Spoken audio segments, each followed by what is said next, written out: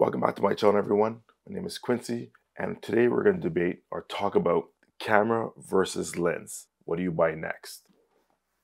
Let's first talk about the camera bodies. So you have cameras like the Z8, Z6 III that have amazing resolution, can do video, great low light capabilities, great autofocus, and amazing performance overall. But is the camera body the most important part? So now let's change gears.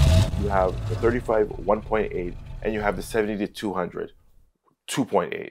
Those two lenses are going to see the world drastically different in your photos. And it's going to have a different feel for the photos when you're doing it as well. So which one's more important? So truth be told, the camera provides the technical capabilities while the lens gives you the creative control over your images. Investing in good lens can often have more immediate impact on your photography, especially if you already have a decent camera body.